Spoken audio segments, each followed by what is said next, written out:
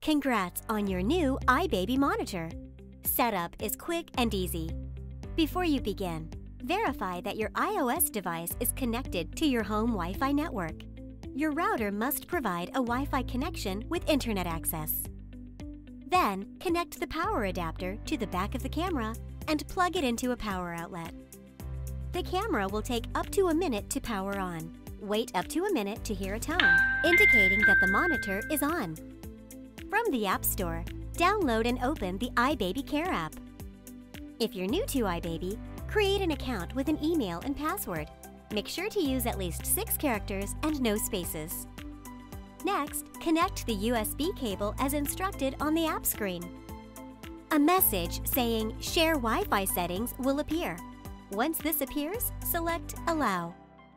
Then, follow the 2-step on-screen instructions to complete the setup. Your monitor should be ready to use within 30 to 60 seconds.